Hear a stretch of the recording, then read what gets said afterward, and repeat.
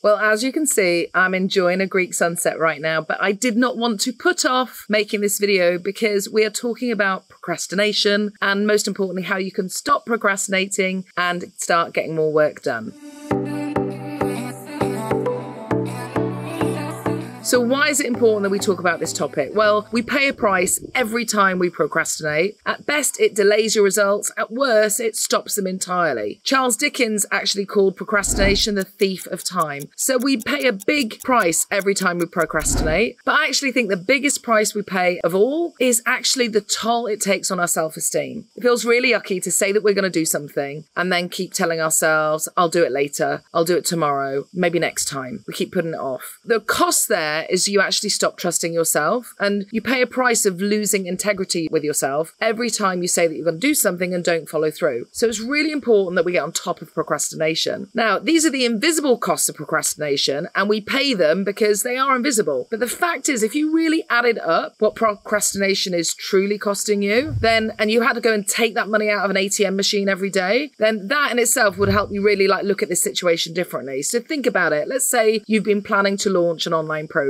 And let's say your goal for this online program was to make an extra 5,000 to 10,000 a month. Well, then every month you delay launching that, that's actually the price you're paying. But because it's invisible, you're not being asked to go and withdraw that some money from a bank account. It's easy to pretend to yourself that you're not paying that price. But there is a real price with procrastination, so make no mistake about that. So what actually is procrastination? Well, I looked it up in the dictionary before I came on to make this video, and it is described as the act of delaying or postponing something. So the bottom line is there's a result you want, but you're avoiding taking the action that would produce that result. So it might be that you want to get fit, but you're avoiding going out and doing the walk or run that you promised yourself you're going to do every morning. Or in business, maybe you want to grow an online community, but you're delaying publishing or producing content that would enable you to attract and nurture that community. Maybe you want to launch a digital course, like the example I just gave you, but you're delaying getting started. So here's what I want to point out to you. In all of these instances, what you think is that you're delaying taking an action. But if you look at it closely, what you'll discover is what you're really avoiding is the feeling that you think would go along with that action. I call this creative avoidance, and it's something that I discovered 25 years ago when I first started teaching sales. Specifically, the type of sales I was teaching back then was cold calling. So this is picking up the phone, talking to an absolute stranger and trying to get them interested in what you have to offer. It's a very hard sales situation. It's a challenging sales situation. And unsurprisingly, lots of people wanted to avoid it. But it wasn't the act of picking up the phone. I mean, that's just a simple act. If you think about it, pick up the phone and dial. What they were actually avoiding was all of the feelings that were going along with that. So feeling inadequate,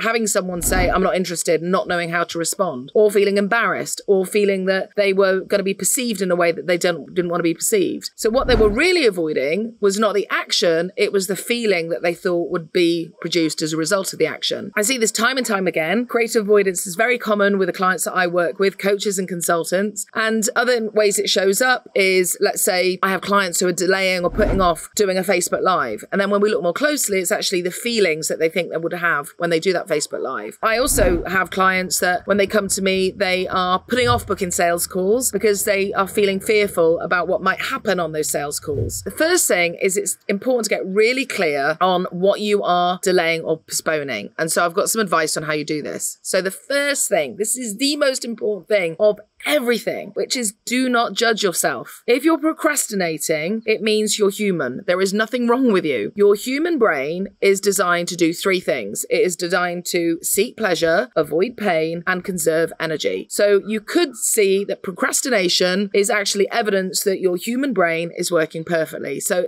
this is really important because often when we procrastinate, we then turn that into a story about ourselves. I'm lazy. I never follow through. What's wrong with me? I just can't get motivated. If you're saying any of those things, it is not going to help you solve procrastination. It's far better to, first thing is to recognize that this is just normal, that you are doing this. It's normal that your brain is doing this. So the second step, once you've done that, is to know that there is wisdom in your procrastination. There are valuable lessons in there for you if you get curious and stay compassionate with yourself and really start to explore what is it that you're really avoiding. Once you've done that, you'll be able to identify what the feeling is you're really avoiding. You want to ask yourself questions like, okay, okay, so I've been planning to start my book, but I haven't taken the first step, or I got started, but then I didn't follow through. What is the feeling that I'm really avoiding? What is the consequence of this action that I want to avoid? And sometimes these actually might be good results that we're afraid of. So it might be that you're frightened of writing the book or starting the book, because what if you become a best-selling, well-known author and then people start making demands on you? So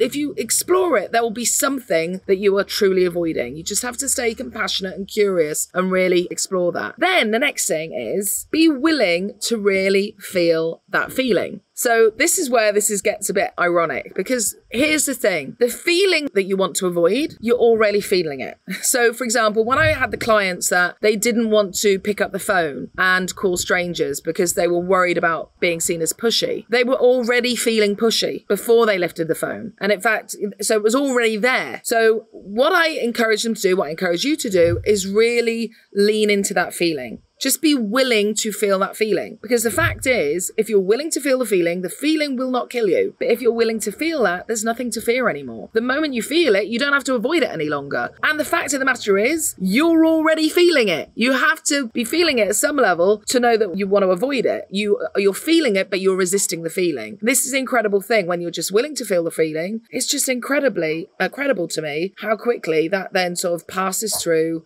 That feeling will dissolve. You'll let go of it. Really amazing. Be willing to feel that feeling. If you've been putting off scheduling a Facebook Live because you don't want to feel anxiety, notice that you're already feeling some level of anxiety, but you're resisting it. So what you have to do is just go, okay, I'm willing to feel this anxiety and just let it pass through, and do that as many times as you need to. For some people, it just all goes in one piece. Others, it might take longer, but just be willing to feel that feeling. You're no longer needing to avoid the action that would generate that feeling. So I hope this has helped. I'm going to come back again to talk more about specific strategies for dealing with procrastination. I also want to give a shout out. This video came about because it was requested by one of my viewers, Big Smokey, who specifically requested that I did a video on this today. So I hope that's helped you. Don't put off putting this into action. Go ahead and share below in a comment, what is it that you've been avoiding? What did you identify what the feeling is? Share your comments below, and I look forward to seeing you on a future video. Take care.